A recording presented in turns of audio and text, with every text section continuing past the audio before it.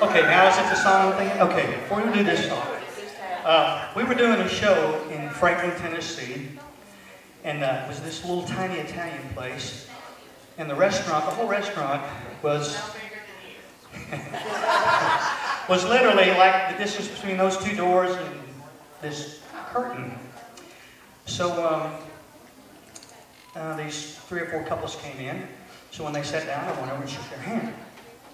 And I don't normally have a little TCB laying about me, and sometimes I wear it, sometimes I don't. But anyway, when I shook this guy's hand, he said, "I like your TCB." And I thought, well, he knows who Elvis is.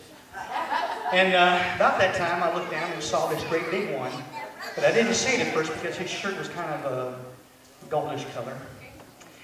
And I said, "Wow, I really like your TCB." And he said, "Well, this is the last TCB that Elvis ever gave anybody."